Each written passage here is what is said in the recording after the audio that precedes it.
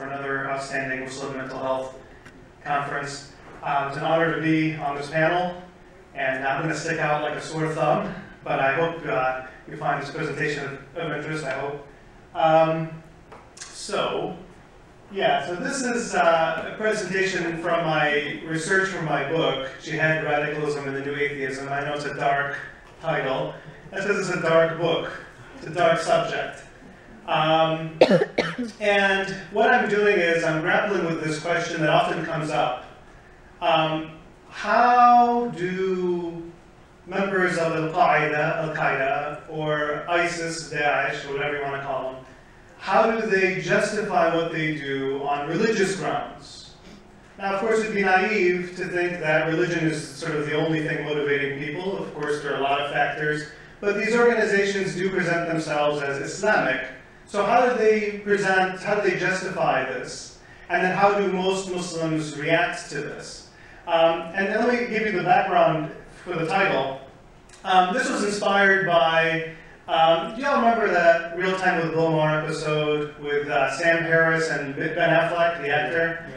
Right, yeah. So in that episode, Sam Harris, who's a New Atheist writer, said that that violent radicals are sort of the center of Islam, and that Islam is the motherlode of bad ideas.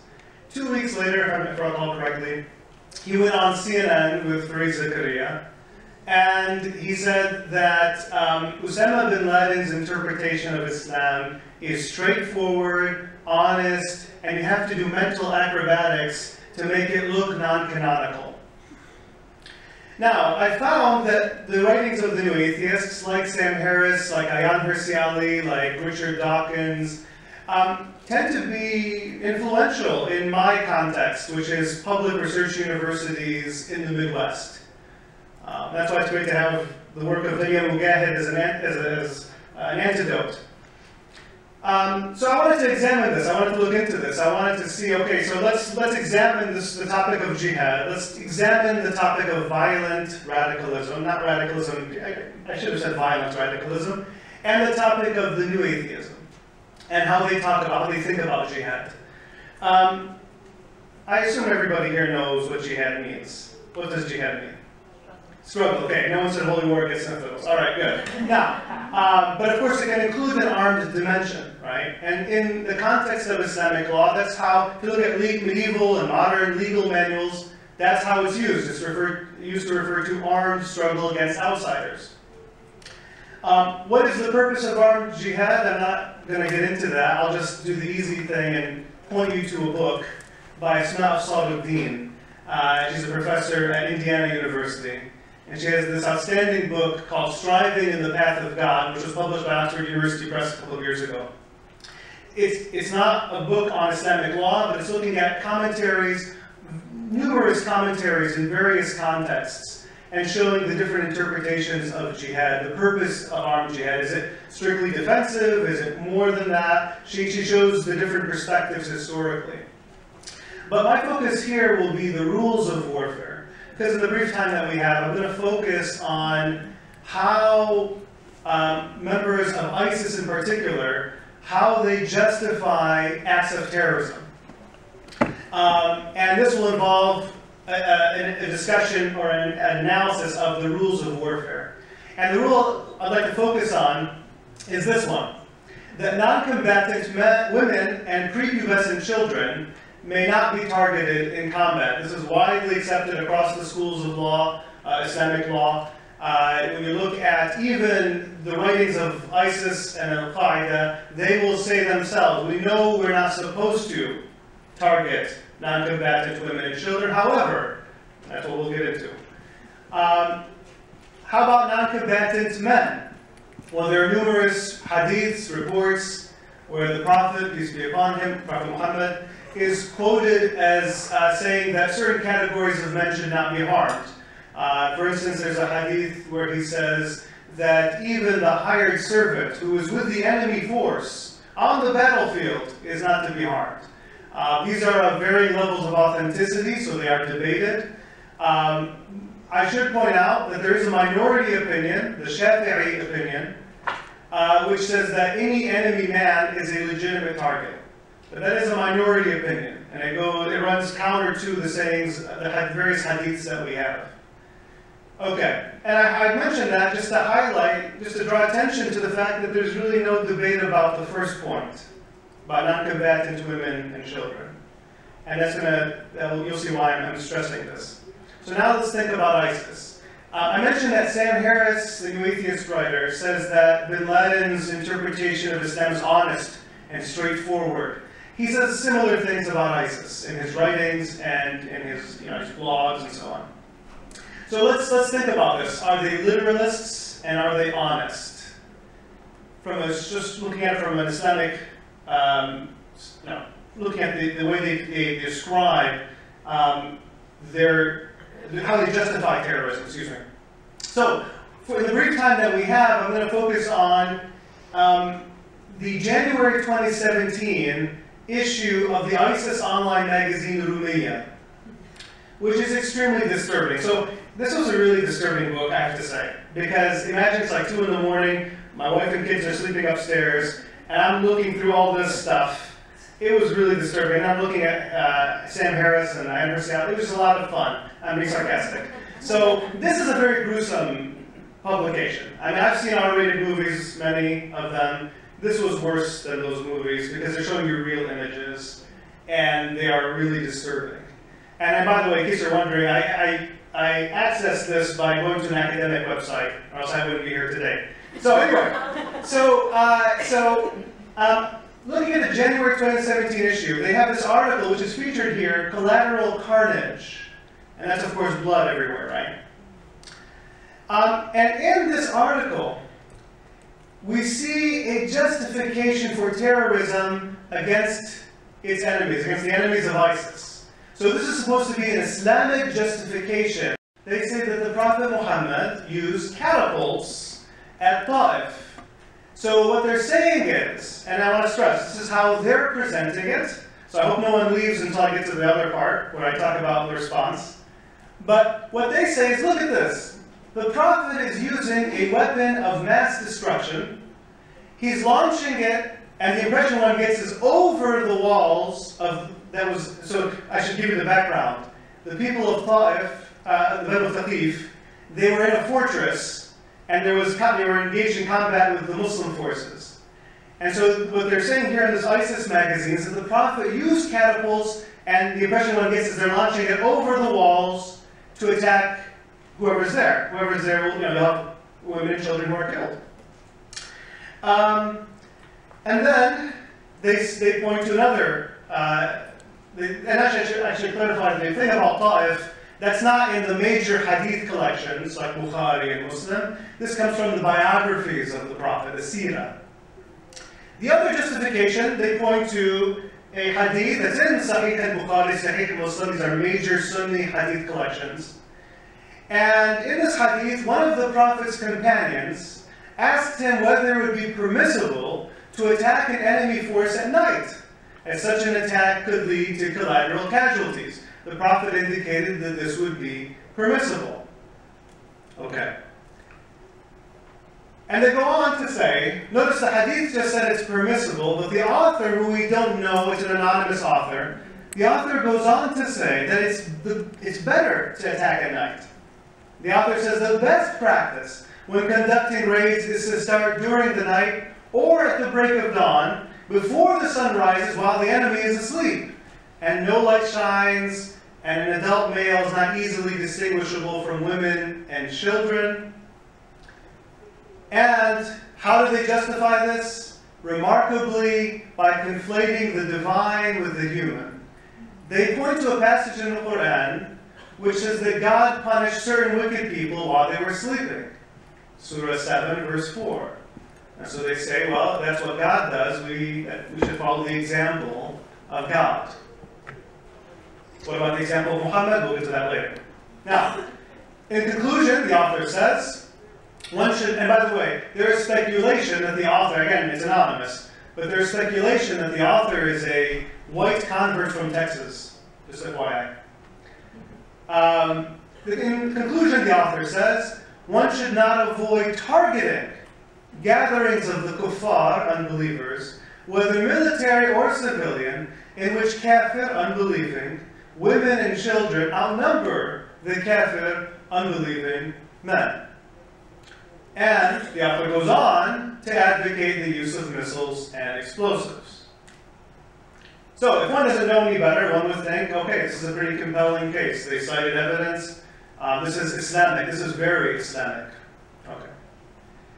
Now, obviously, Muslim jurists have come out very strongly against ISIS. Here are some Sunni, mostly Sunni examples, because ISIS is a Sunni organization, so I'm showing you mostly Sunni examples. And I'm not going to go through these. I think we're familiar with all this.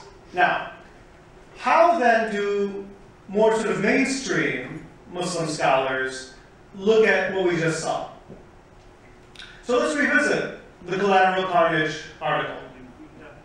First, before we even get into the rules of war and so on, this article, and ISIS is, of course, is assuming that there's a state of war between ISIS and various nations, and from the perspective of the majority, ISIS is not a legitimate state to begin with, so that's already an issue. But let's then look at the rules of war. The author, as we saw, presented all enemy men as legitimate targets. And this, as I mentioned, runs counter to various statements attributed to the Prophet. Interestingly, also runs counter to other issues of Umayyah. In the May 2017, so just 5 months later, in the May 2017 issue, we had an article where they described certain categories of men that should not be harmed. So there's a lot of internal inconsistency already. And it's interesting because with bin Laden, I have to do some digging to find sloppiness. ISIS was pretty easy. ISIS, you can see it right there. And I think it's important to kind of take a step back and think about these organizations, you know, the way that they're presented and conceived. You know, people will say, oh, you know, Abu Bakr al-Baghdadi, he has a PhD in Islamic studies, so he knows what he's talking about. Do you know where he got his PhD from? Anyone know? A university established by Saddam Hussein in 1989, not like Al-Azhar or University of Medina or whatever. And you know what his PhD was on? It was not Islamic law. It was on tajweed. What's tajweed?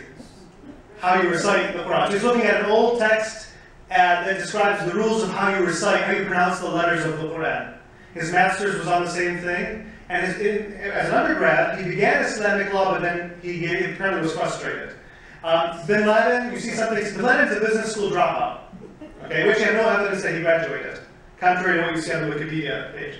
And when you look at Bin Laden, I mean, you see again a lot of, you know, people assume that he knows what he's talking about because he's making reference to things that people don't know. For instance, and I'm kind of digressing, but I'll come back. After 9/11, he does this interview, and he said, I think it was at Jihad actually, if I recall correctly. And he says that in our religion, you're not supposed to kill women and children, but if the enemy kills our women and children, we can kill their women and children. And this is the view of 4 great medieval scholars, Ibn Taymiyyah, Ibn Qayyim al-Jawziyah, al-Qurtubi, and al-Shawkani. And I remember reading that thinking, I don't remember those scholars saying that. So I went back and looked at what they have to say. They don't say that. And what's interesting is that Qurtubi, one of the 4 scholars Bin Laden mentioned, explicitly says the opposite in his commentary on Surah 5, verse 8. In his commentary, he says, if the enemy kills our women and children, this is how they speak, I'm just quoting, then we cannot kill their women and children, even if that causes us great anger. So he explicitly says the opposite. Anyway, back to this. Okay. The author of the ISIS article also presents all other civilians who may be harmed as collateral casualties. And this, of course, is the whole point of the article, is to justify collateral casualties. And the first justification, as we saw, is that the Prophet used catapults at Ta'if. And remember, this comes from the seerah, the biographies of the Prophet. So I went back and looked at the biographical accounts. And what I found was that in Ibn Hisham, Ibn Ishaq, or Ibn Hisham in particular, here's a biography which just says that he used catapults, and they leave it at that. But when you look at the other accounts, the more detailed accounts, we get an interesting narrative. And I'm thinking here of al-Waqidi, in his account. In that account, the Muslim forces are engaged in combat with the people at Ta'if, Banu Thaqif. And at one point, so you have these people standing on top of a wall, attacking at the Muslims. And one of the rules of warfare is you never want to be below somebody. And so the Prophet wants a suggestion. Salman al-Farisi, who often conveniently pops up to offer military advice, says, I have an idea that where I'm from, we use al-manjaniq, the mangonels, which is a kind of catapult. We use it to breach the walls. So we use it to break down the walls. So why don't we do that? The Prophet says, okay, let's try that. So they prepare a very simple catapult. And the idea is that they're going to launch it at the wall, which is guarded by soldiers. They're not even able to launch it. Banu Thaqif shoots scraps of hot iron at them and arrows. 12 Muslims die, and they're not even able to use it to begin with. That is what ISIS used as a justification. So the idea here is that in the biographies, the Prophet attempted to use a mangonel once in a failed attempt to breach a wall guarded by combatants. This is very different from how it's presented in the ISIS magazine. And by the way, remember that the ISIS author says we should use missiles and rockets and so on. It's important to point out that even for those scholars who talk about the legitimate use of mangonels, and many do, they make a distinction between stones and fire.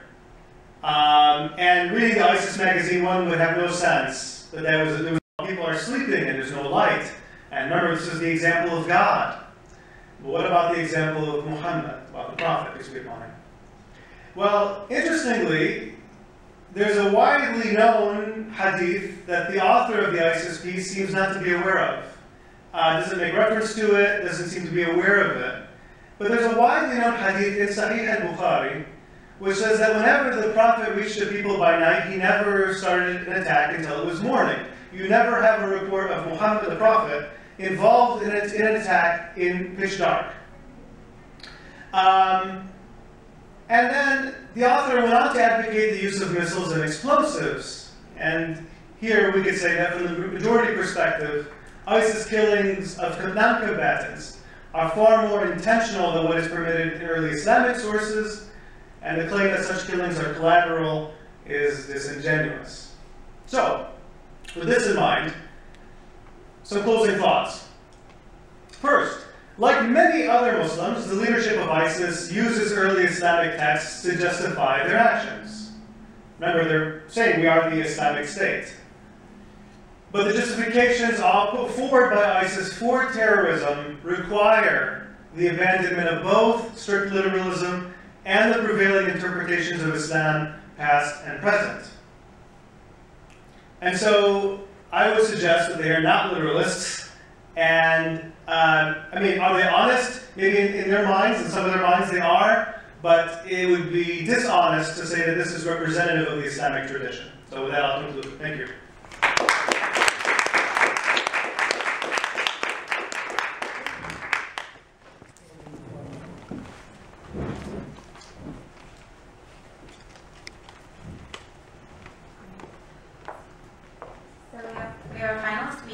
Who I did not introduce earlier, but I will introduce now since she just came in. So Talat Hamdani is a Pakistan-born American who became a commentator after her son was actually killed during Al-Qaeda's attacks on September 11th in 2001. She was a school teacher in Pakistan before immigrating to the U.S. She continued to be a school teacher here, and now she's an activist and a public speaker on civil liberties and human rights. So this is a great topic to have right now. Welcome.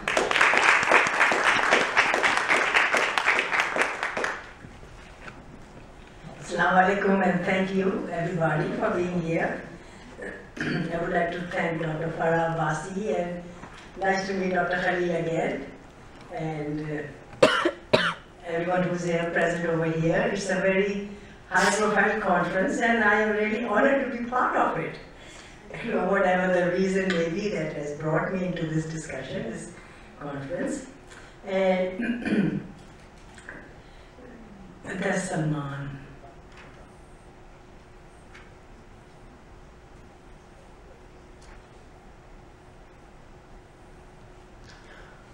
We'll come back to him.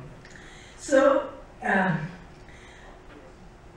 listening to Dr. Neil's presentation and the discussion on Dr. Khalil, I would like to introduce myself as a victim of terrorism. You know, American Muslim victim of terrorism, and I would like to talk about it, you know, like briefly, very briefly, my take on it, on terrorism. Now, the definition of terrorism as given by the NATO is the unlawful use or threatened use of force or evidence against individuals or property in an attempt to coerce or intimidate governments or societies to achieve political, religious, or ideological objectives. And if you look up the definition of terrorism, all the dictionaries, they define terrorism as such.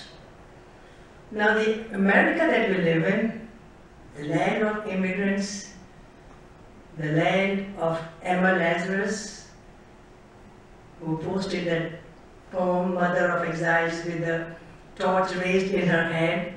Give me your tired, your poor huddled masses, yearning to breathe free, the wretched refuse of your teeming shores. Send those, the homeless tempest tossed to me. That was the America we came to understand. That's the America we lived in pre-9/11. And that's what the fight is now, about the civil liberties, about the liberties of everybody. It's at stake right now. It's not about Muslims or Christians or Jews or Hindus. It's about everybody. And she says, I left my lamp beside the golden door. This was in 1883. So the America we live in now has lost her values of liberty, justice, religious freedom, and has really disintegrated into a nation of hate, discrimination, xenophobia, bigotry, and is ruled by a very dangerous ideology of nationalism. It's not the right ideology of nationalism. It is a very dangerous ideology of nationalism, which is eroding us from within. Like someone said, I forgot the name, that if America disintegrates, we will disintegrate from within. So that's the danger out there, the philosophy of nationalism. Our civil liberties are at stake, which have come under attack for security reasons. They say, oh, for our security, we have to implement this law and this rule and take away, you know, the NDAA and the Patriot Act, under which it is still active. They both exist. Our liberties are taken away. But what's the sense of having a liberty if you cease to exist? That's my question. And I had a discussion with the Vice President, you know, when he was a senator at that time, our previous Vice President. So the Pilgrims escaped British for religious reasons, to escape religious torture, extremism, and came to this country. And what have we become? You know, Guantanamo is our shame. It is America's shame. 17 years now we are torturing those people. No representation, no discussion. This is not what America was. We have to take our nation back. The white supremacist philosophy has to be replaced. And now I will talk about Salman. It's tough as it is to talk about him. Every time I say I will not do it again when the time comes near. But then, this is my jihad, Dr. Khalil. This is my jihad, to get justice for my son.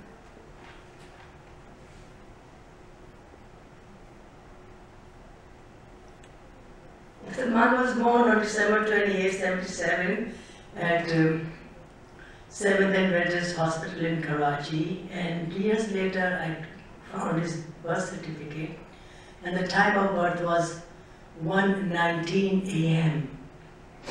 1:19 a.m. You reverse that, it's 9/11. Many years later, 9/11 happened. Then he came to America. He was 13 months old. I brought him with me. And we lived in Greenpoint, Brooklyn, and he was a very compassionate, very helpful young man, young boy. Growing up in the streets of Brooklyn, he was bullied. And I had sent him, since I always went to a parochial school back home in Pakistan, I had sent him to, St. Cecilia School for discipline. And I told the principal he will not attend the church because he's a Muslim. So he sat outside her office. When the class went to church, he sat outside the principal's office and ran her errands. And then one day he comes home and he says, "Mama, I don't want to go to school anymore." And I said, "Why?" "Oh, because the kids say you're not Catholic. You don't belong here." I said, "Okay." So I went to the principal sister Miriam and I explained to her this is what happened, and she said, "Don't worry, Miss Hamdani, I'll take care of it." And a couple of days later, Salman comes home. That's his 4th grade picture. And that's so significant, Be the People Constitution. And he said, "Give me the Quran, I have to bring it to school." I said, "Why?" "Oh, because our social studies teacher told everybody to bring their book of faith." So I gave him the Quran and he took it to school and he came back. So, and after that, they stopped bullying him in school for not being a Catholic. And that's what this nation needs, diversity, training in diversity, different faiths, education in the 4th grade. Growing up on the streets of Brooklyn, he was bullied also physically. So then his father sent him to a karate school for self-defense. And that he always told me, "Mama, I have to tell the other person I know karate. Don't mess with me." And there were 2 instances in his life he had to use it. Once when he was, I think, like 14 years old, and a kid 2 years older than him, and a friend's son, challenged him and said, "Okay, take it outside." I said, "Okay, take it outside." And I followed them, and he said, "I can tell you, I know karate. Don't mess with me." And the other kid said, "Nah, come on, let's go." So the other guy is standing like this, and he flips around on his left leg, and he kicks him in his stomach with his right leg. And the other guy, he just went down and he never bothered him after that. So, he was very fair. He did tell him in front of me. And the other incident that he used it was when he was, I think, like 18 years old. He was a coach at the YMCA. And he taught them basketball and, played baseball. And there was a group of kids, Arab, Yemeni, Hindu, Sikh, Muslim, Christian, there was no Jew in that neighborhood in Greenpoint, Brooklyn. So it was a very mixed, he was raised like a normal person, and they always used to lose. His team would always lose. So one day they won. And then my second son, the one over there, Adnan, he was, I think, like, if Salman was 17, he was 14, or he was 4 years younger, 13. So he goes to the other team, like, and they got upset. They were a group of hoodlums, and they came after Adnan. So Salman said, "Don't pick on him, pick on me, fight an adult." So as long as they were doing one-on-one, he was fine, but then they cordoned him, and they beat him up real bad.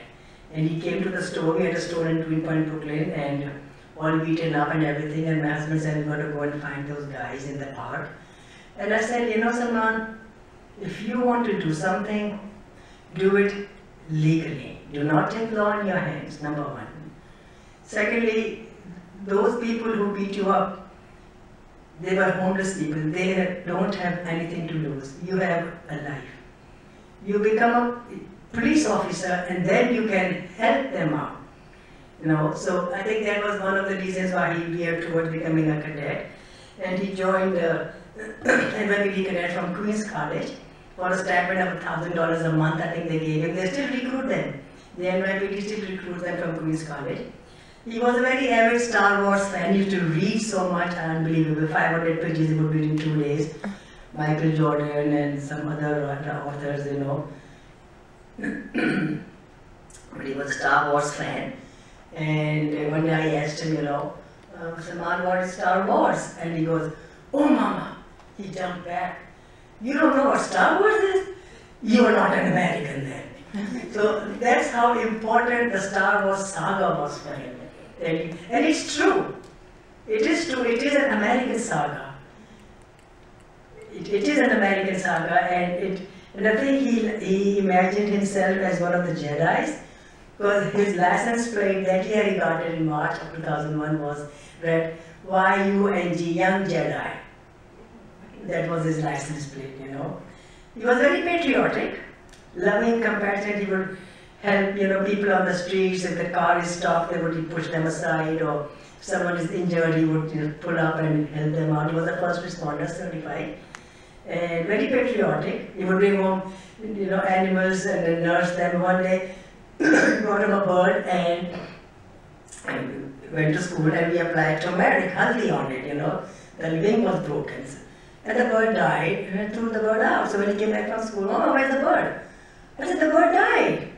The bird said, where is he? I said, I threw it in the garbage. Oh my God, he was so upset. He went out, brought the bird back, and said, don't you ever do that again. And then he went into the backyard and buried the bird. Life, like I say, we can feel, we can see the pain of other people and animals, but he could feel it. His soul was different. He could feel their pain. And then being a patriotism, I said, he wanted to become a medical doctor. And I said, why don't you go to Pakistan or to the Caribbeans? And he goes, no, if I become a medical doctor, it will be on American soil. And the year that it happened, he was in his first year of MD PhD program out of Cornell for Harvard US Medical Institute. So he graduated on June 6th that year. He was 23 years old. He was the big brother of my younger two sons, Bhaijan. He was our moral strength. If you could ask someone, if you could tell who is the strength of your family, the rock of your family, it was Salman. And to this day, if there is a tough moment in my life, or my other two boys' life, we still reflect, what would Bhaijan have said? What would he have done today? So that day was September 11, 2001, was a Tuesday. It was a crispy, clear day, and I went to school at 7:15, dropped my two boys. Dropped my younger son, Adnan was at Binghamton. And Salman used to take the bus, and I was in the classroom when it happened. So when I came out, 10:20 I came out, and I saw teachers huddled in the hallway. I walked up and I heard them talking that the Twin Towers has been attacked, and one has fallen, and I said, no, this must be wrong. So I called my husband. And there he was, and the first thing he said, my Salman is there. And I said, Salman doesn't work there. He works on 65th and 1st Avenue. That is downtown. And then he says, oh, the second tower is coming down. And he was crying, and I was crying, and I remember wiping my tears and saying, I don't know anyone there. Why am I crying? But then later I discovered that that is the tower where his remains were discovered in 34 pieces.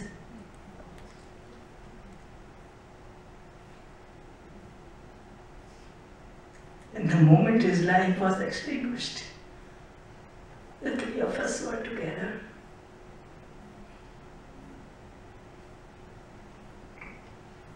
Talking about countering violent extremism, it exists in not the Muslim community only, it exists everywhere. That's why my question is, how come we don't focus on the non-Muslims, other communities that,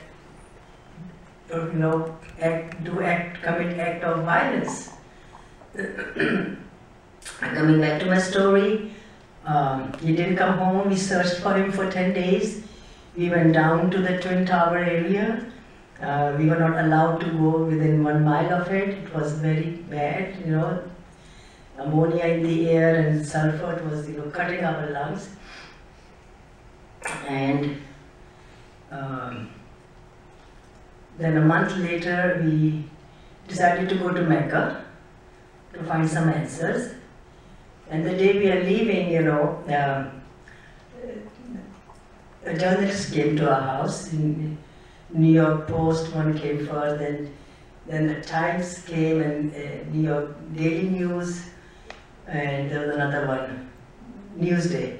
And then I said, why are you, what brings you back to my house again after a whole month? And I was in the Iran, because I was supposed to leave in an hour or so for the airport. And then they told us that there is a flyer circulating, the MTA looking for your son. And that's why we are here.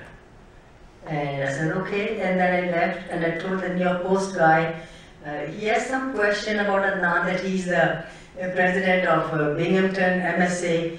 So I said, oh, so you've done your homework very well. You know, they sent my antenna up. And anyways, I left that day, and next day the papers came out, the news came out that the family has gone to pray. But New York Post was, headline was, missing or hiding. Yes, that's New York Post, that's Fox Channel, that's our Peter King. Missing or hiding. And it said in the article that people say he was seen at 11:30 a.m. at the... So he, you know, and people were surprised that they're living next to a terrorist was living next to them.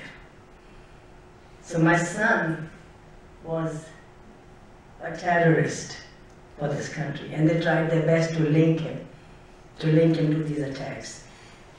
So we came back from Mecca, and you know, the Congressman Ackerman interrogated, and of course there was nothing to find.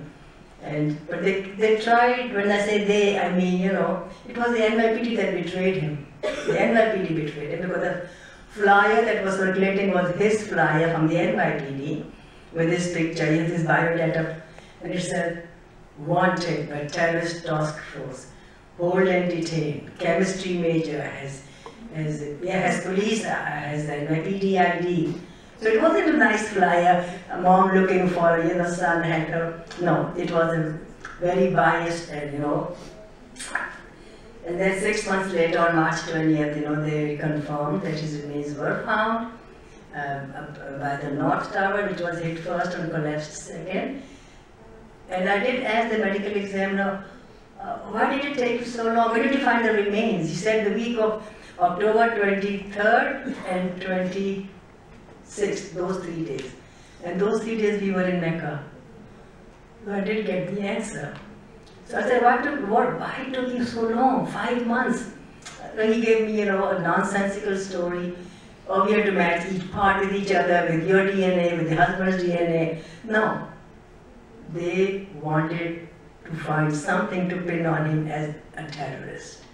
And they could not. So we had his funeral on April 5th, 2002, so 6 months later. But then there was no media out there anymore, because this was not sensational news for them anymore. You know, there's the Muslim who's now being acclaimed as a hero. So our media, of course, you all know, is biased. And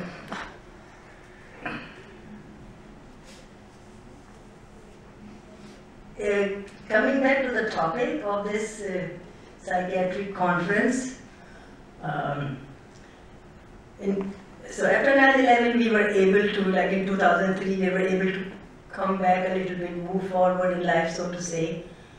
Adnan got married, and then his father became sick, and in July 2004 he died. He was like, you know, he gave up his, you know, desire to live the day it happened, because he knew Salman was there. I did not, but he knew. So he died, and that created a vacuum in the house.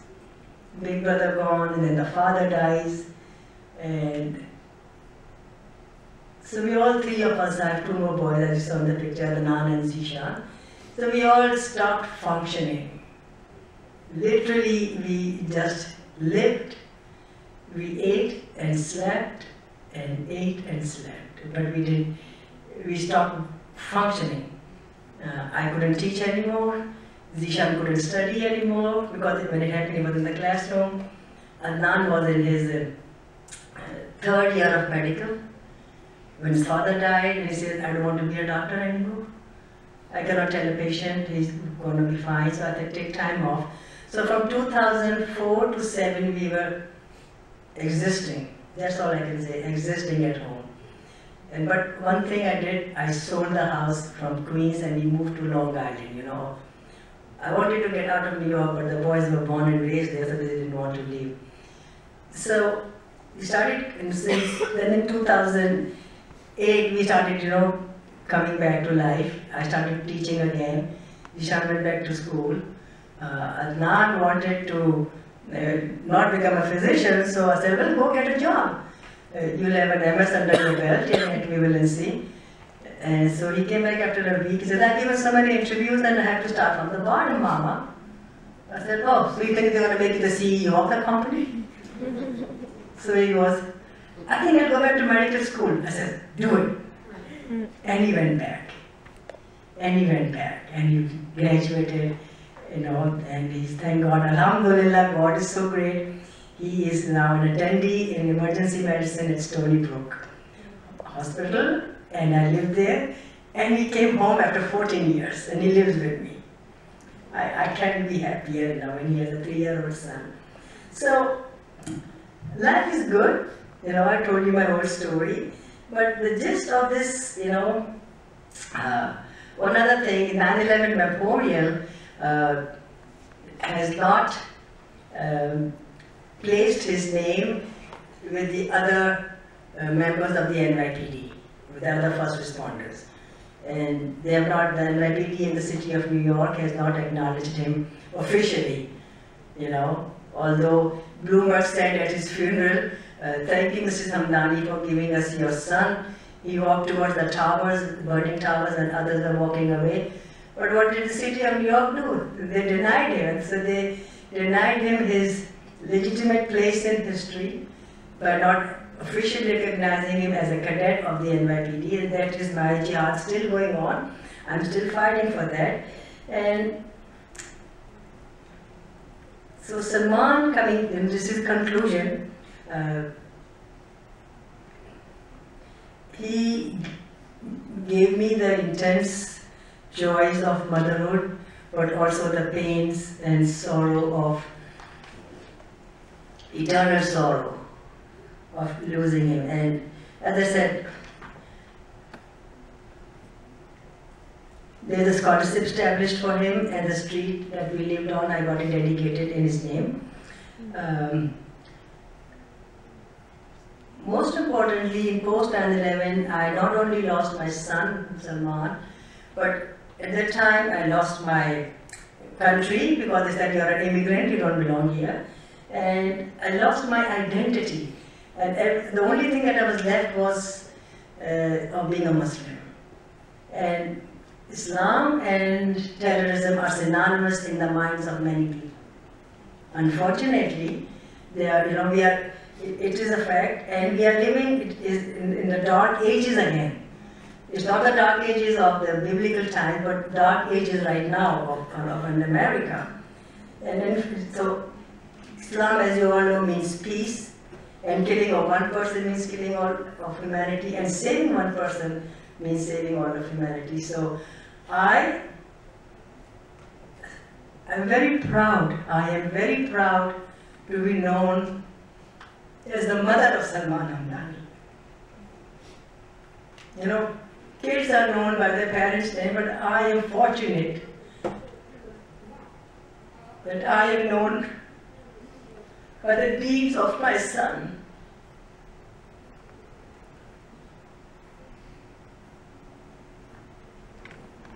Salman transcended the barriers of race, when he responded to the attacks, he transcended the barriers of race, faith, and ethnicity.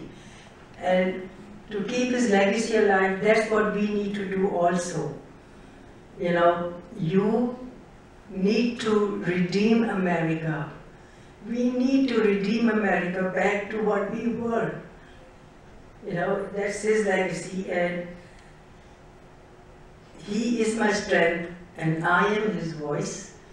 You become the strength of this nation, and become the voice of this nation, and go redeem our country back again. Thank you.